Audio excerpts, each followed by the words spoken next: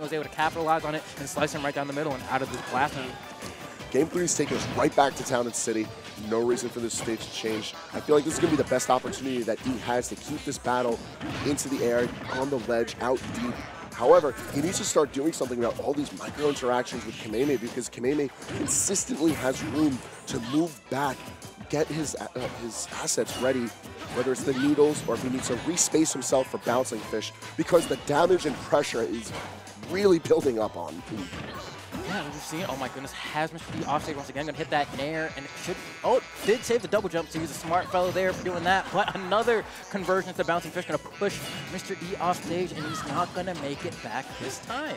And that was so early into this game 3. Look at that, not even a minute on the clock is in.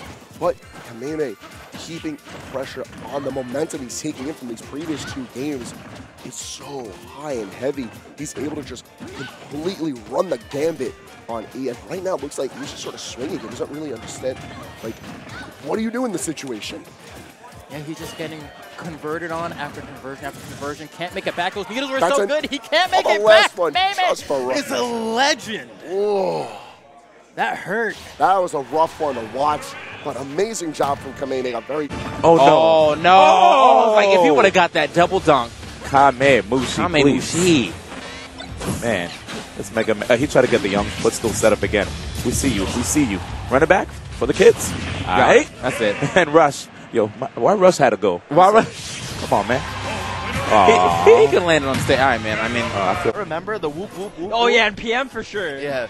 Anyway, enough of that non-esports talk there. Ooh, Kamemushi at a deficit. He knew to take that one. No, you can't take that one, man. That was disgusting. Both these guys are just style.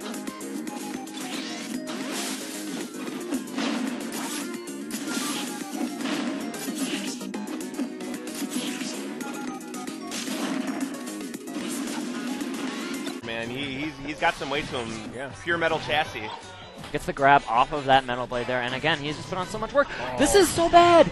Oh! That was swag, dude. Listen, I don't even know if I want to do it. Do I got to put the sign up? It's